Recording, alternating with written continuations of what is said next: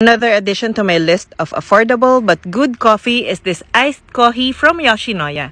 It's 99 pesos per glass, which contains frozen coffee cubes. Then you'll be given a separate serving of sweetened milk. Don't forget to mix and let all the frozen coffee cubes melt before you enjoy this sweet, cold, creamy iced coffee. This is really good for its price. Wish ko lang na-adjust yung sugar level. Pagkasama ko kids ko, nako, Yoshinoya is one of their top choice. Love na love nila yung Gyudon with cheese ng Yoshinoya. This is the side-by-side comparison ng regular size and large size. Don't forget to ask for the togarashi kasi mas na-enhance niya yung lasa ng Gyudon. Hindi naman too spicy, it will just give a little oomph sa dish. My son wanted the cheese and onsen egg at the same time. So I ordered cheese Gyudon for him and extra onsen egg which is 25 pesos. Super healing niya sa mga ganitong soft-boiled egg. There are other extras na pwedeng orderin para ma-enhance yung Gyudon. But for me and my daughter, satisfied na kami dito sa cheese Gyudon. Nakalimutan lang yatang i-torch yung sa amin kaya hindi melty, but it's fine.